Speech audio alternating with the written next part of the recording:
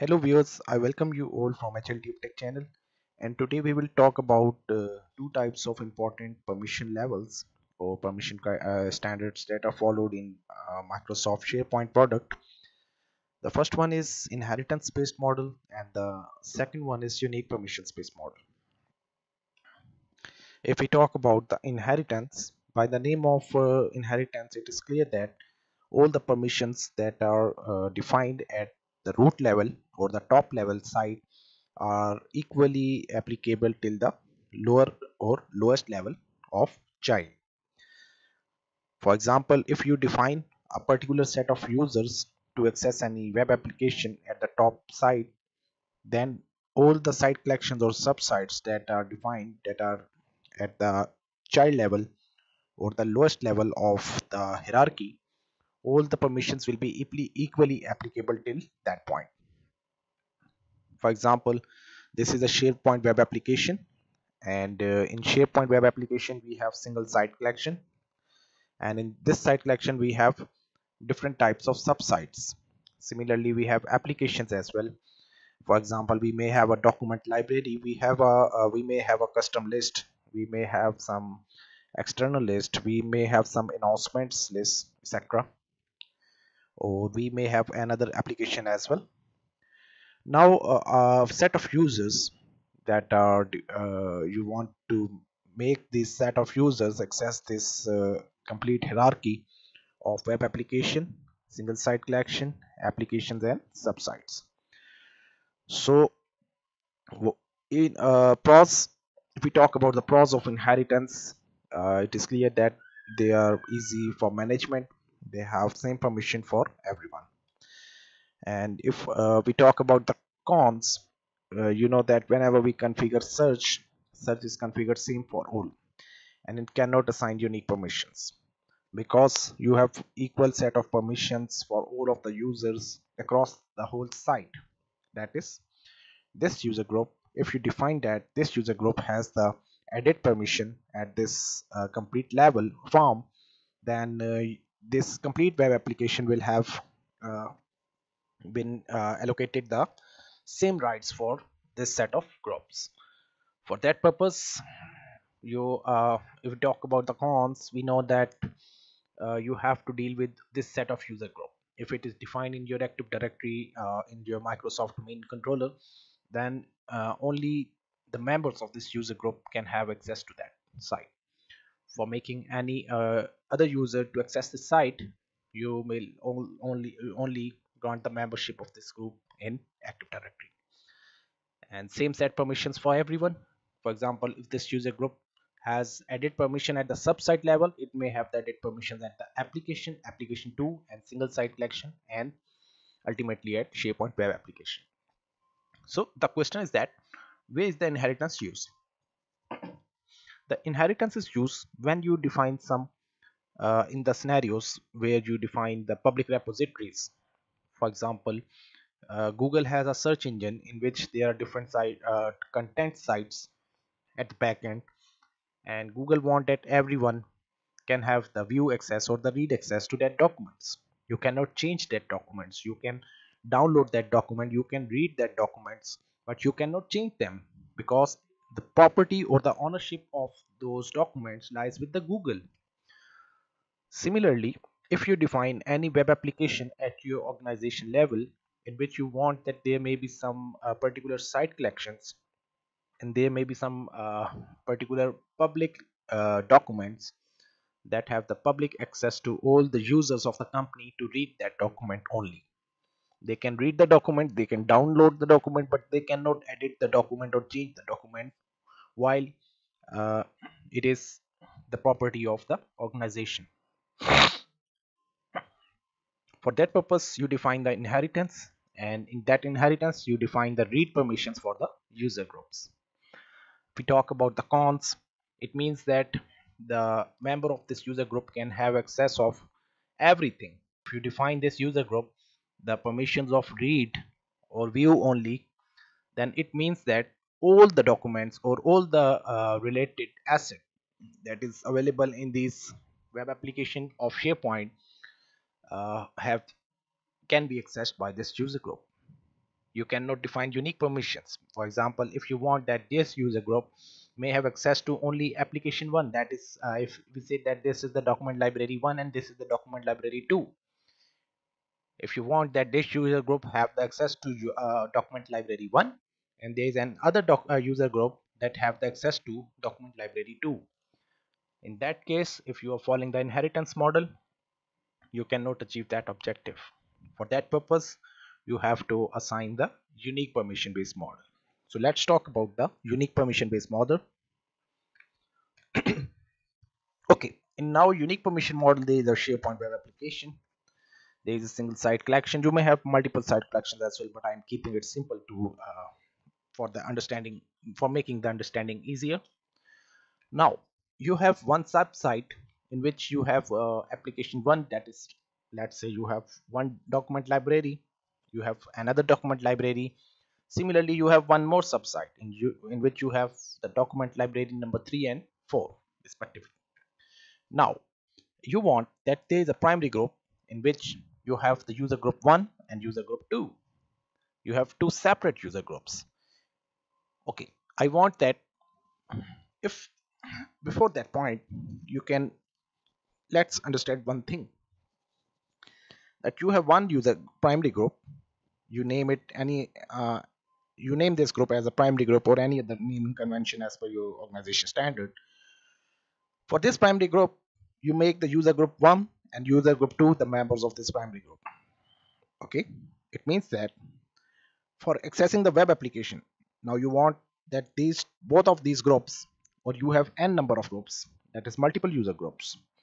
For that purpose, what you do, you define that these user groups have been given the membership of primary group, and now you want that all of the groups that are the members of primary group may have access to the web application, or in other words, I can say that they can browse the website. Now I'm only talking about, or I'm only restricted towards the browsing of the website. You have the website of your organization and you want that all the user groups that are the members of primary group can have access to that website. So it means that you will define it, and you will define this primary group the access permission, that is the view permission at single site collection or the web application level. Now the you have achieved the first target, that is you have allowed these groups who are the member of primary group the access of SharePoint web application. Now your users can browse the website of the SharePoint web application, and now the next target is to receive the to go to the respective areas where they are authorized to. For example, user group 1 can access only the subsite 1 or the data in the subsite 1, application 2. It means that all of the areas that you can see here on the left side, it means that the user group 1 may be granted the access of these 3 repositories or the data of these 3 repositories. Similarly, while making them to access this site actions or the repositories of these left side portion, I also want that these user groups may not have access to these parts that are available on the right side. So for that purpose, I will break the inheritance at that point. By default, always remember, by default the inheritance is enabled in the SharePoint model. You have to manually break the inheritance and apply the unique permissions. Now after accessing the website, user group 1 have the separate identity, because as a membership of primary group they have accessed this application, and now as a separate identity I want to give them or grant them the access of read if I want to make this user group to only read the available data in the application 1, application 2 and subsite 1. Similarly, if I want that this user group can also add data, okay, I want that this user group 1 can also add or read data in these repositories, then I will give the permissions of contribute. Contribute means they can add, edit, delete, or alter any document or repository in the content in these containers. Actually, these are containers. If we give them the concept of containers, then it is quite easy that every container have a separate identity, and I want that a separate user group have the separate permissions of that container. Okay, so for that purpose, I will define that user group 1 can access only the content that is available in subsite 1, app 1 and app 2. Similarly, I want that the user group 2 have the access to subsite number 2, app 3 and app 4. So in this way, I am defining separate user permissions to separate identities, to separate assets or applications or the data. Inheritance is not enabled here. I am defining the unique permissions. That for that purpose, I am defining it. So what are the unique permissions pros?